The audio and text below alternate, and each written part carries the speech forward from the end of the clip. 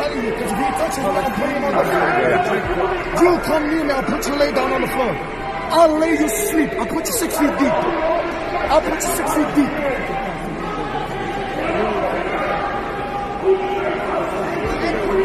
He just told the cop to put him 6 feet up. Yeah.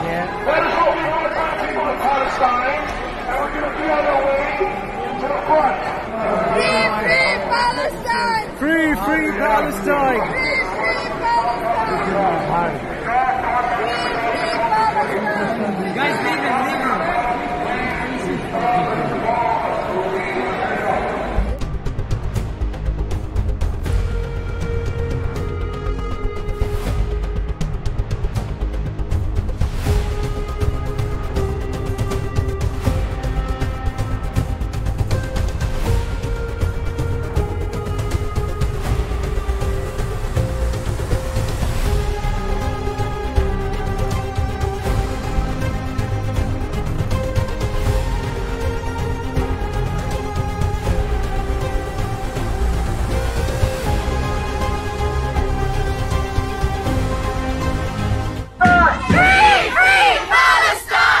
Jesus was Palestinian! Jesus was Palestinian! Jesus was Palestinian! Jesus was Palestinian! Jesus was Palestinian! Jesus was Palestinian! Jesus was Palestinian! Jesus was Palestinian! Free, free, free Palestine! Free, free, free Palestine! Free, free, free Palestine! Free, free, free Palestine!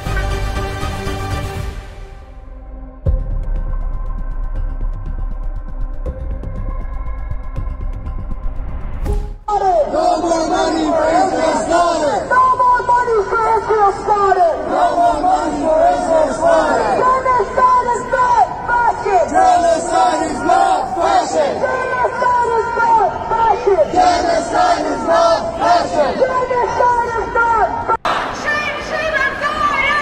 Shame, shame on Zara! Shame, shame on Zara! Shame, shame on Zara! Shame, shame on Zara! Shame, shame on Zara! Shame, shame on Zara! Shame, shame on Zara! Shame, shame on Zara! Shame, shame on Zara! We can see all the police brutality! We can see the police brutality! There's nothing to do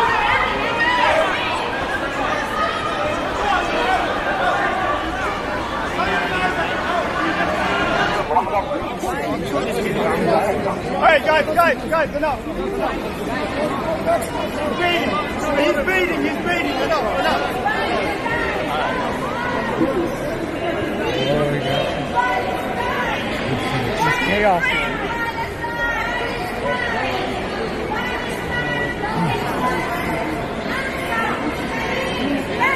Sorry.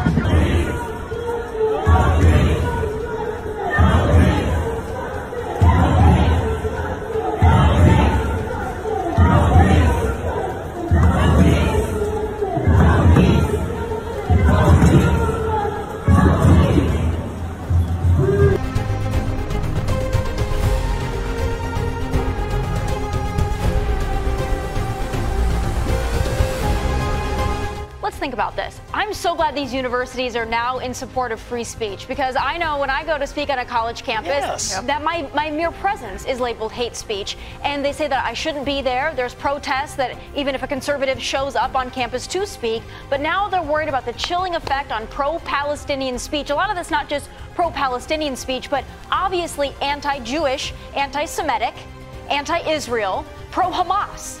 So you've got the New York Times trying to do all these mental gymnastics to make this seem like it's okay.